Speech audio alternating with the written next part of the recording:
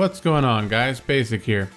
The league that I'm in is on break for the week, so rather than upload another time trial tutorial, I wanted to make another video describing some advanced tips and tricks that show up in high-level time trials.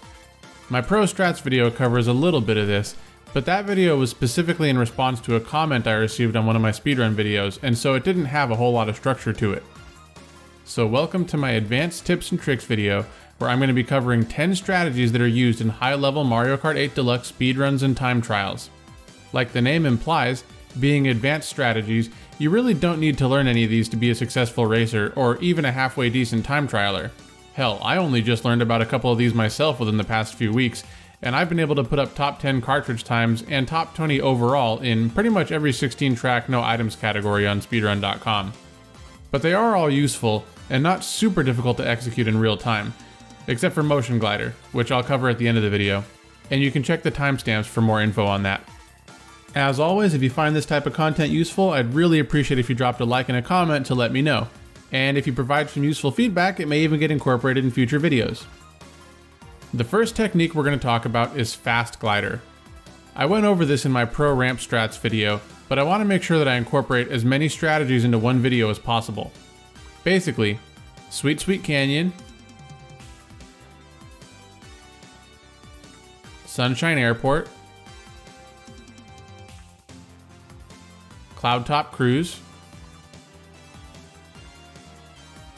Rainbow Road, Yoshi Valley,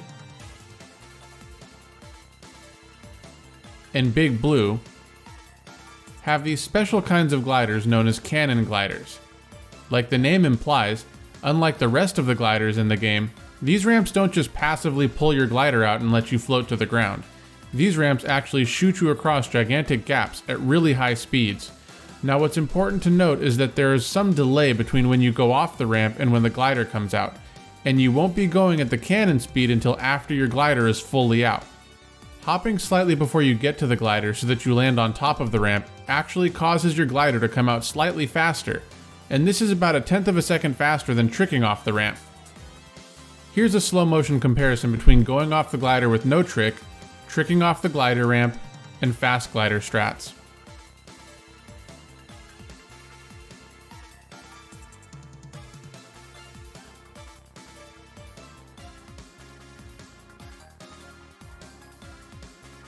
Technique number 2 is called counter hopping. Basically, in order to build up mini turbos, you need to do a drift, which means that you can't really build up mini turbos without your kart turning. Take this turn on Water Park as an example. After coming out of the loop-de-loop, you want to try and build up a mini turbo here, but if you start your drift immediately, it's basically impossible to build up the mini turbo without either going into the off-road or else taking a bad line. Doing a hop to the left before starting the drift allows you to build up the mini turbo quickly while avoiding these issues. You can basically think of counter hopping as a realignment technique for building up mini turbos in situations that would otherwise be very difficult or even impossible. Doing many of these alignment hops can even let you build up mini turbos on straightaways, although this is incredibly difficult to do effectively, and I don't really recommend trying to learn this without first mastering the other parts of whatever track you're trying to learn first. Technique number 3 is called low glider. Pressing the drift button right after your glider comes out causes the glider to come out slightly lower than usual, and this causes you to get back to the ground much more quickly. This is useful because, generally speaking, airspeed is going to be lower than ground speed, so the less time you spend in the air, the better. There's also a few situations, such as in Royal Raceway on 200cc, where getting to the ground as soon as possible is necessary to even run the track properly. Low glider can be extended to technique number 4, which I'm going to call glider mini turbos or glider MTs. This shows up all over the place on 150cc, and is probably one of the more complicated strategies to execute. I'm going to use Water Park on 150cc as an example. When you get up to this glider, instead of going straight and tricking off the glider, what you want to do is build up an Ultra Mini Turbo or UMT, go off the right hand side, and just drift off the glider ramp. Your UMT will get released automatically, at which point you immediately hit the drift button to get the low glider. Then to get back onto the track, you hold a down and left angle on the joystick, kind of in the direction of a 7 or 8 if you think about your joystick like a clock face. Now I'm not really sure why this is the case, but holding your joystick in this angle with the low glider causes you to gain a significant amount of forward momentum. This also shows up on Electrodrome, Animal Crossing, and Hyrule Circuit, just to name a few examples. For the Animal Crossing and Hyrule Circuit glider strats, the angle you need to hold is down and right, or about a 4 or 5 on the joystick. Like I said, this shows up all over the place on 150cc, and there are way too many examples to list them all, so just check out the world record runs on the MK8DX Records YouTube channel to see which courses use these strats and which ones don't. There's a somewhat related piece of tech that's more common on 200cc. If you're able to build up a UMT before a glider, it's faster to release the UMT and just go straight off the glider than it is to trick. The reason for this is due to the mechanics of how glider tricks work in this game. Essentially what's going on under the hood is that when you trick off a glider, the game resets your speed to some value that's dependent on your airspeed before giving you the boost from the trick. It turns out that this fixed speed is slower than your Ultra Mini Turbo speed. Water Park, Sunshine Airport, Wario Stadium, and Electrodrome are some examples of where this tech is used. But again, check out the individual track world records on the MK8DX Records channel to determine whether or not it's the appropriate strategy to use. Technique number 6 is called Super Bounce. On courses like Cloudtop Cruise,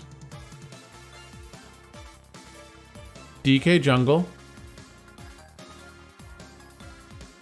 and Music Park, there are these little bounce pads that you can trick off of to get a little boost of speed. But it turns out that if you're able to build up a mini turbo, then if you release it right at the same time as you do the trick, it gives you significantly more forward momentum than simply tricking off of the bounce pads. Note that you shouldn't always be trying to go for this, but most of the time it is faster. Here are some comparisons between just tricking off the bounce pads and doing the super bounce.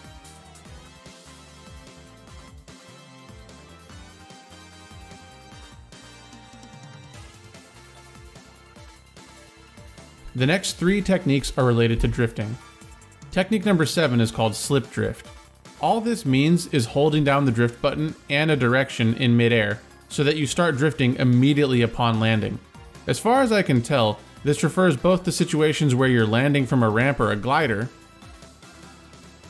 and in situations like Bowser's Castle, where the terrain of the track causes you to hit a little pocket of airtime. The important thing to point out is that as long as you're holding the drift button and a direction in midair, when you land, you will do a drift.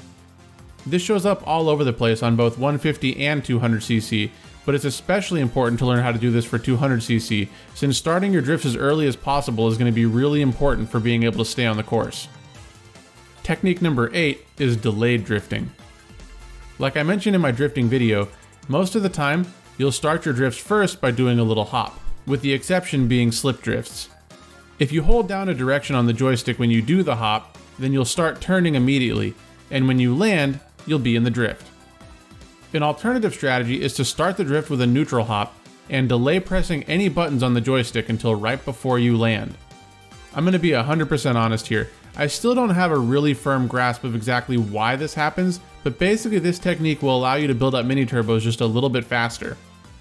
This is beneficial for a couple of reasons. First, it allows you to take better lines on many of the turns in the game.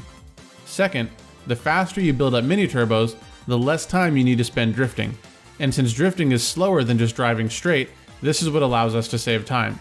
According to PNS15, who holds top times in basically every no-item speedrun category in this game, it generally saves between about 0.3 and 0.5 seconds on most courses on 200cc.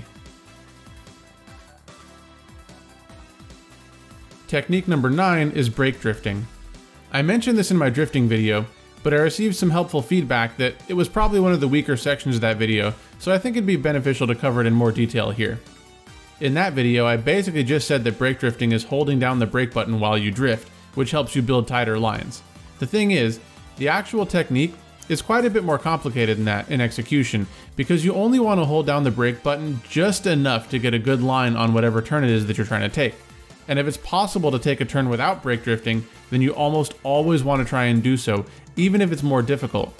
This is because the act of putting on the brakes slows you down, and not only will this just generally lose you time, but if you hold down the button too long, you can even lose your drift. For reference, on Toad Harbor, my shroomless PB was right around a 134 flat, and in real-time runs, I could almost never get less than a 135. Once I learned how to take the alternate path shortcut without brake drifting, I immediately started regularly getting sub 134 times in speedruns, and my PB now is close to a 133. Now the thing is that how long you need to hold the brake button is pretty situational, and there are even some cases where you want to be constantly tapping and releasing the brake. So let's take a look at some examples of brake drifting in action.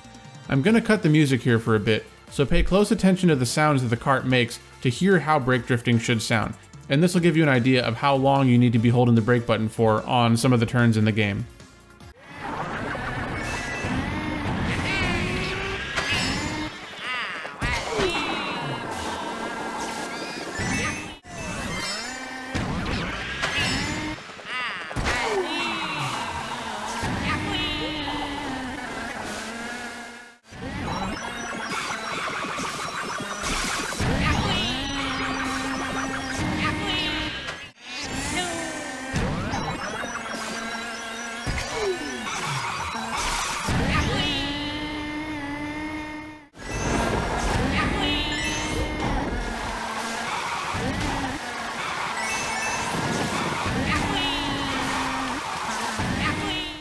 The last technique I wanted to briefly go over is motion glider. Remember how I said that holding a down and left or down and right angle after going off a glider causes you to gain a bunch of speed? Well, if you use motion controls and hold those angles on both the joystick and on the controller itself, the speed boosts actually get compounded. Now in general, playing with motion controls is a lot less precise, and as far as I am aware, there are no top level time trialers that use this all the time. So how do they take advantage of motion gliders? Well, they basically play with motion controls off until they get to the glider, pause mid-run, turn on motion controls, get the right angles with the joystick and the controller, and then pause the game again to turn off motion controls. This only works because the game doesn't keep track of your race time while paused. I've put a link to Army's video that shows how all this looks with hand cam. Now, all this pausing and unpausing nonsense really rubs me the wrong way. Not only that, but you can't do these strategies when you're racing online or if you're doing a real-time speedrun. So this is why I really have no desire to learn how to do this strat properly, and even though it is faster on a lot of tracks, my time trial tutorials will never include this beyond a simple, oh yeah, motion glider is faster here type of comment. So that's going to be it from me for today, guys. I really appreciate you taking the time to watch this video, and if you found it useful or entertaining or helpful, I'd really appreciate if you dropped a like and a comment to let me know. Thanks again for watching, and I will see you in the next video.